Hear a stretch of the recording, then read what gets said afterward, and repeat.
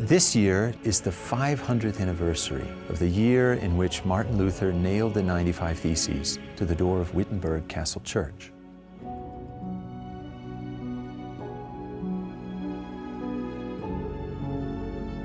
Now, you might think that we would want to look at popes and kings and cultural trends and theological disputes. These are all important realities, but what is more important still is the individual human life touched by divine grace.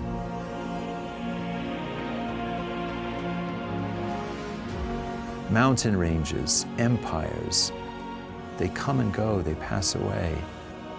But the human soul, once created by God, lives forever.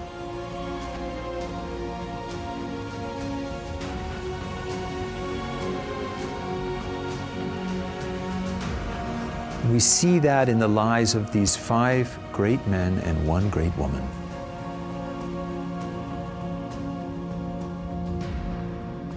The true reformers.